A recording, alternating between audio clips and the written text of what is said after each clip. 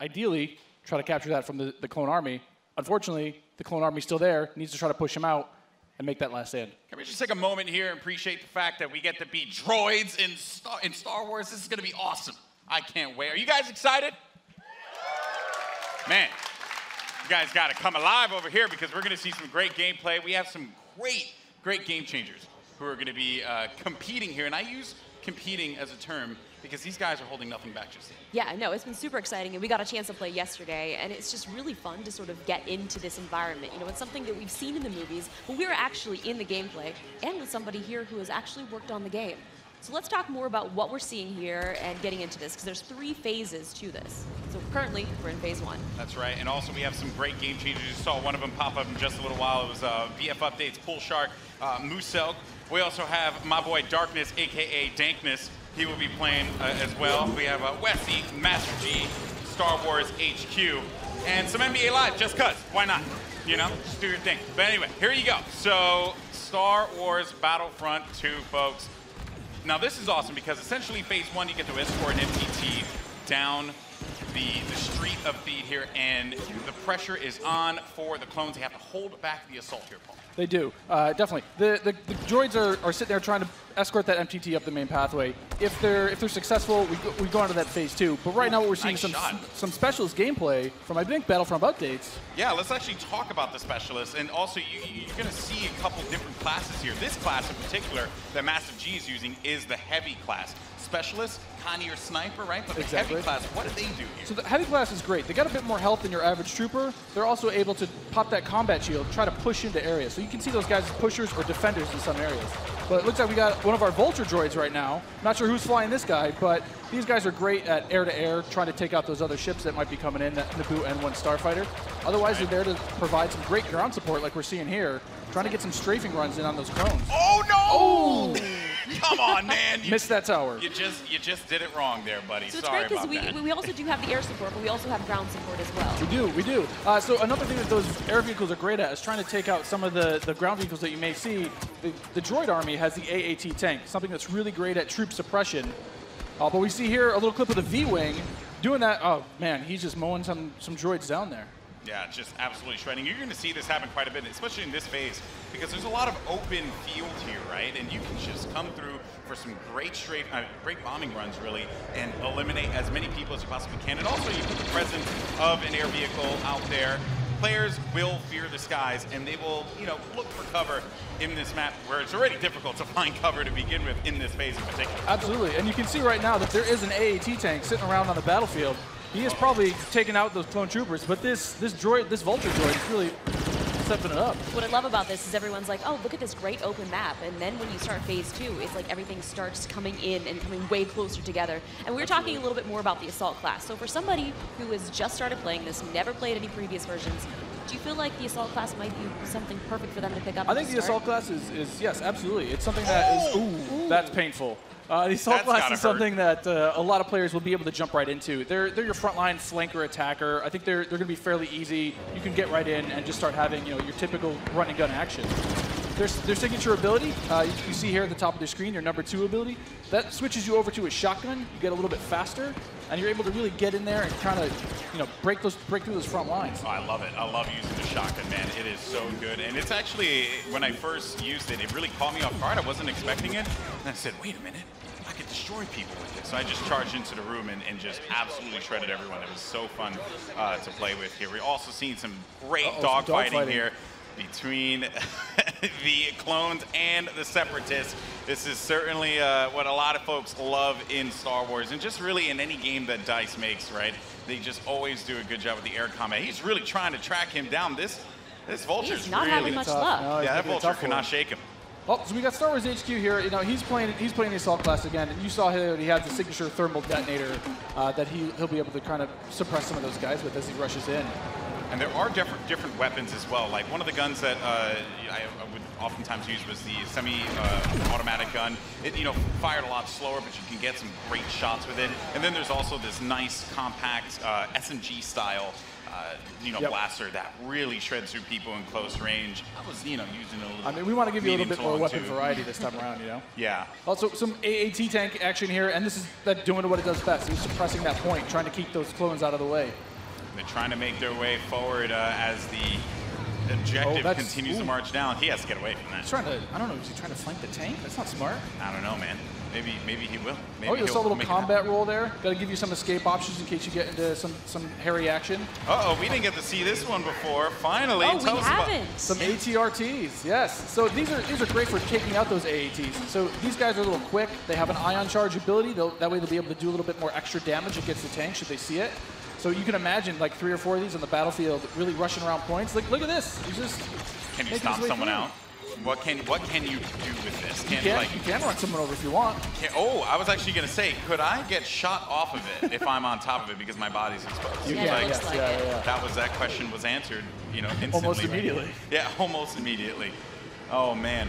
So Mr. Muselk here. Look for this guy to be on a tear a little bit later as well. And also, I did want to highlight, we had an officer, as a matter of fact, right in front of Star Wars We did, HD one of my there. favorite classes. What is it about the officer that makes it so unique? I mean, my Twitch skills aren't where they used to be. I'm a bit slower nowadays, but I'm able to really buff up my class, or buff up my teammates, try to let them get some extra health, let them push through the points faster.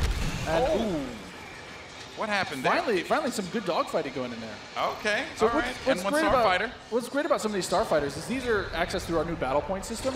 So instead of finding a pickup token on the map like we used to in the last game, you're now able to, depending on how well you do, whether you're scoring points via kills, via team play assists, or you're playing the objective like we really want players to do, you're earning points continuously that will allow you to spend those on whether it be a special character, whether it be a vehicle, or even a hero.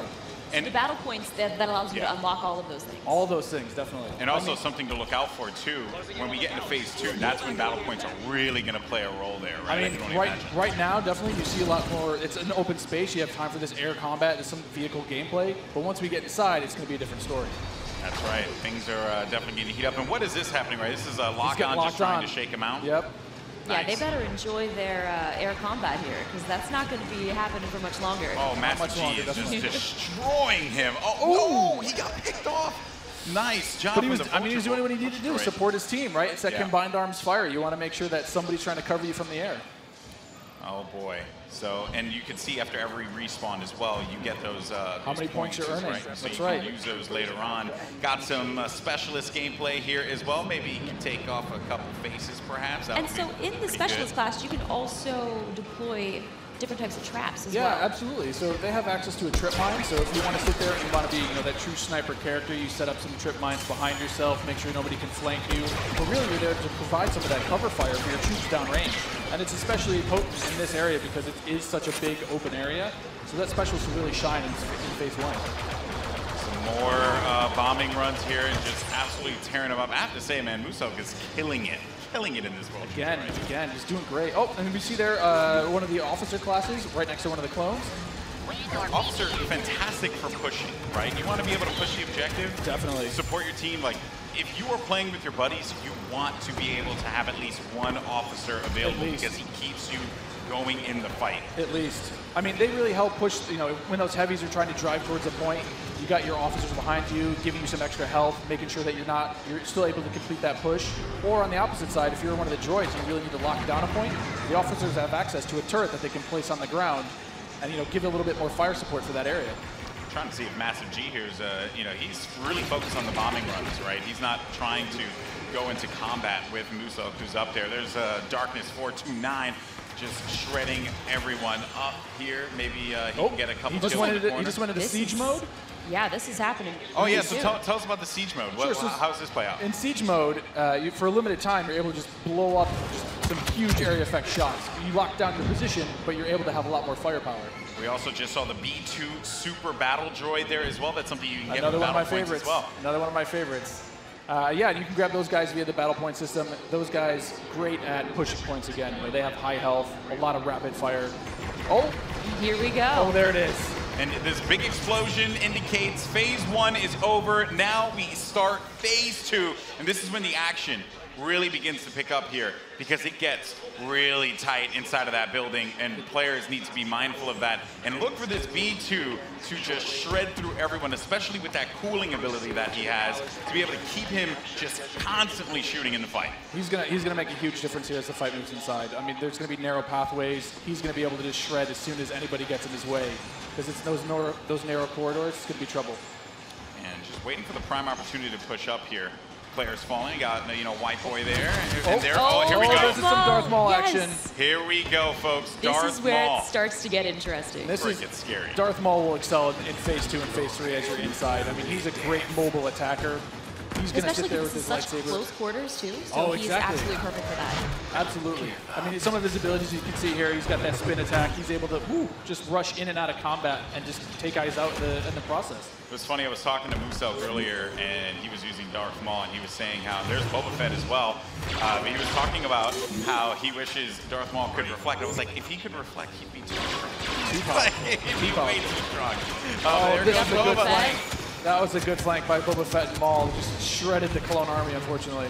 So what role does Boba Fett fill in this battle? Boba Fett is definitely a hunter-killer. So if the Clone Army is able to get some of their heroes in play, like this is where Boba Fett will really shine. Is with that jetpack of his, he's able to kind of float above the battlefield, fire off some rockets, and really just take out an individual target. And so what difference does he have from the last game?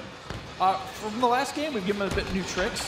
He's got a new concussion rocket that will really disorient players completely. But he also has this rocket barrage instead of just one rocket. He's able to really just lay down some suppressive fire. Nice.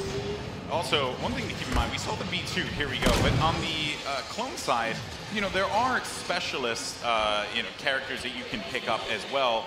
We haven't seen much of it yet, but that would be the clone jump trooper. That's right. Very different from the standard like assault class or heavy class. It has the jump jets that you love from Battlefront, the original. That's right. Brought back here, but now focused on the central class. Exactly. Yeah, we're back to Boba Fett here with the Look at rocket that. jumps there. He's shredding. He will just lay down so much firepower. It's intense. Oh, they got him though. Down. Jesse was able to find him on that one, Yep. but here comes some officer gameplay here. Oh, good. Finally, somebody playing some support. Support people matter too. They do. You gotta give them some love. We're the linchpin of the team, Yeah, exactly. Now, what is his 2 exactly? His 2 is the healing ability? His 2 ability is that, yeah, exactly. It's that healing ability. It gives you a little bit of buff for your little over health, but it also heals you back up. So it's, we got some of the jump troopers. Oh boy, and here we go. It's getting ready for phase 3 in just a little bit. There's a jump trooper. We talked about him before. Jump trooper, super fun to play. But again, it's attached to a specialist now, so not everyone's going to have it equipped, although it was really fun in the original Battlefront. That's right. But I am going to be excited to hop in the jump trooper and shred people myself. I mean, I know a lot of people love the jump pad. Oh, geez. now we've got Rey. Oh. Not gonna lie, I'm super excited to play as her. She's quite a powerful character. Don't run. There's some of her abilities. She got out of that one really quickly, but they got her. The droid fallen by a simple droid. No, but Rey how does her mind trick affect enemies? Absolutely. So Rey's mind trick is something that against all enemies, they'll be confused for a little bit, and your controls will kind of work against you, making you a little bit more vulnerable to attack. Just so you guys know, this is when it gets insane. Because there's so much going on here. And was that a little Han? We saw a little Han, yeah. Are we gonna get some Han? I hope so. I hope so. But I mean, you saw it earlier. So every time you finish a life, we'll show you how many battle points you have. And some people have enough points to get those reinforcements. And especially this late in the game, you'll see a lot more of these special classes coming out, a lot more of the heroes coming out. So again, this jump trooper here, with his rocket launcher and his jump pack, trying to be mobile, trying to fly into that last zone and capture a point. This is really where heavies are going to thrive as well, because my goodness, you just see laying down fire through the doorway, just absolutely dominating the clones. They need to push out. They need to fight this one out here. There are so many lives left that the Separatists have to their team. They could really run through this. The clones have to start acting fast, because if they cap it, that will be it. The Separatists will win this game. It's not looking so good for my boys in the Clone Army. I'm a Separatist fan.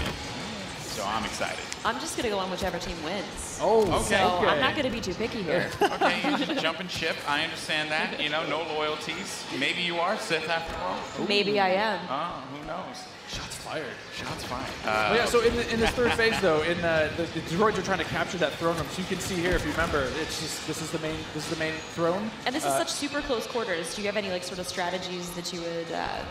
Absolutely. I mean, if you're the clones, you're hoping that. Oh, geez. Han Solo was just getting torn up. This is gonna be trouble. It's like too soon, man. I can't relive Force Awakens again. You know, like don't do it. Darth Maul is just destroying absolutely everything. I mean, is there any tips to like taking him down? I mean, you want to try to combined arms fire. Oh. The tip is blasters. Run away. Maybe run away. Run away and just shoot the crap out of Darth Maul. Oh man. He was our MVP. Look at that. Nice stuff. Moose Congratulations. 36 kills.